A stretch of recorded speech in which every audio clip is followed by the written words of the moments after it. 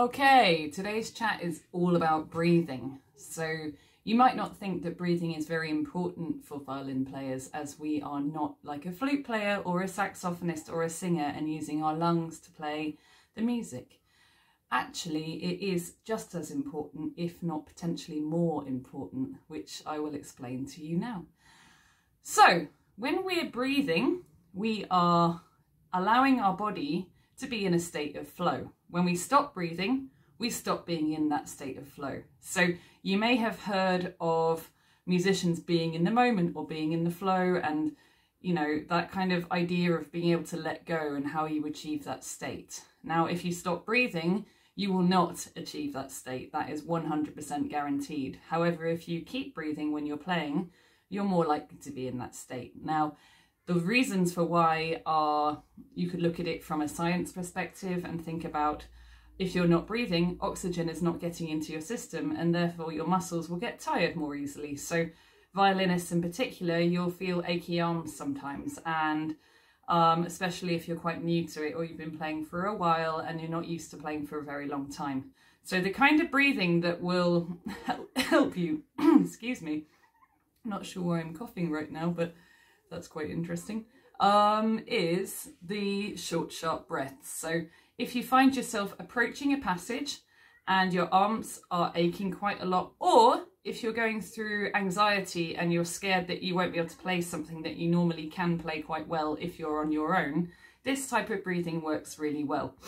Okay, so I don't know why I'm picking up my violin for this because it's entirely unnecessary, but the breathing is... So it's as though you were trying to suck as much air into your nose as you possibly can in one go. So say if I'm on stage and I'm about to play something that might go wrong if I was to have a moment of self-doubt. And the moment I feel that self-doubt creeping in, I give myself one shot of... And normally by the time I finish that breath, I've got through the passage, played it absolutely fine, and it's just gone past and my brain's out of the picture. I'm not thinking about it, because when you're breathing in that way, somehow it seems to bypass that thought process of, oh, how am I going to get through this? At the same time, if you're practicing or playing or performing and your muscles are starting to hurt, that same breath really helps. Now, that's just like an emergency breath, I would call that. However, when you're playing, it's also a really good idea to learn how to how to connect your breathing to your playing. So when you're practicing, you could do, for example, nice, just long bows to start with, and try to do like an in-breath with one direction and an out-breath with the other direction. But don't get too hung up on making your breathing line up with the bow direction change, because then it becomes unnatural. But you can start that way, okay, just to make sure that you are breathing. And the type of breathing that you should do is called yogic breathing. So if anybody has experience with yoga, then they would have tried this breathing type before. Pranayama is a yogic word for different types of breath, so it's worth looking at pranayama videos to learn different types of breathing. But this one in particular is the same breathing that we do when we're trying to calm the nervous system down. So it's deep breathing into the stomach. So we're not breathing just using shallow breath, which is the lungs, but we're stomach breathing. So you want to put a hand on your stomach for this. And I want you to breathe in through the nose, constrict the back of the throat, as though you were doing on a window on a cold day, so you could write on it. So it's like that kind of throat.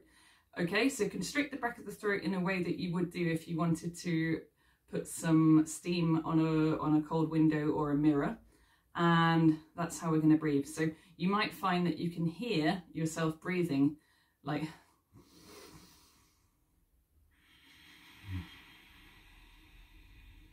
And place your hand on your stomach so that you can feel whether your belly is going out when you breathe in. Because if you are, then that means the diaphragm muscle is expanding, and that's the kind of breathing we want to be doing. So the diaphragm muscle is that muscle underneath the lungs. I'm sure all of you know what this is.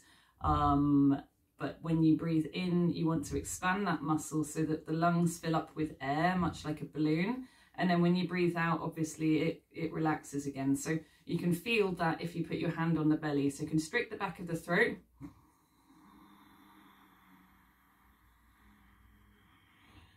Breathing in through the nose. Fill up as much as you can.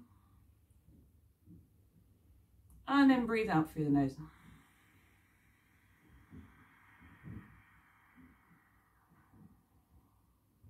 Okay, so I'm going to do one more cycle of that. So if you didn't join me last time, join me now. Place your hand on your stomach. We're going to breathe in. 1, 2, 3.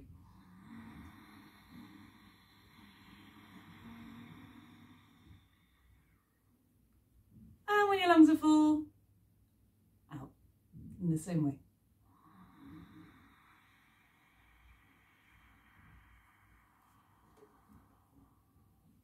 Okay. So you can pick up your instrument if you have it handy, or if not, then just remember this. So I want to try and sync the breathing with your playing now. So I'm just going to pick a note, and I'm going to breathe in on the down bow and out on the up bow. And then after a few rounds of that, I'm going to let go of when I'm breathing in and out, and just make sure that I check in with myself now and again to see if I am breathing.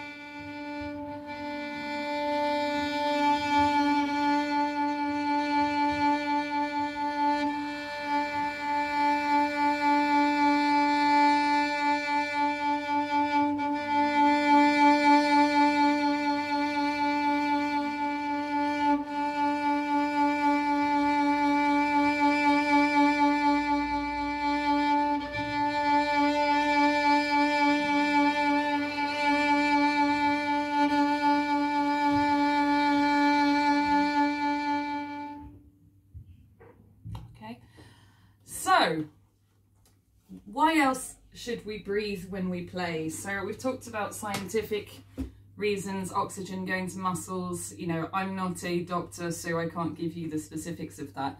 But I've also noticed that when I'm breathing, that kind of breath, generally my playing tends to be A, less mistakes, there are less mistakes, and B, smoother. So there are less bumps in the bow and, you know, that kind of thing, because when we're breathing and we're in flow, our body relaxes, and then physical tension is less likely to be held in places where it might usually be held.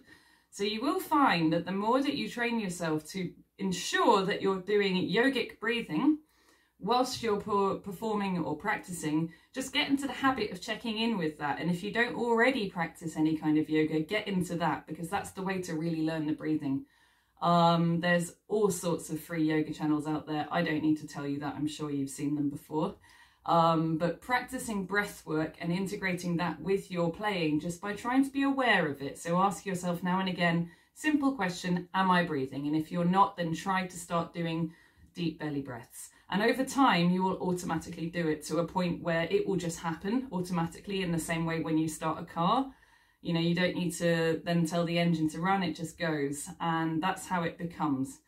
And your breathing becomes part of the dance of performing, okay? So I'm going to wrap that up there. I'll do some more videos on this topic and related topics, because breathing for me is extremely important when it comes to performing. Please subscribe if you haven't done already. Hit the like button if you enjoyed this video, and remember to click the notification bell if you want to stay updated with my latest videos. So there you go, I stopped breathing. I was just breathing out because I didn't stop talking, and that's when I made a mistake. See? Ah!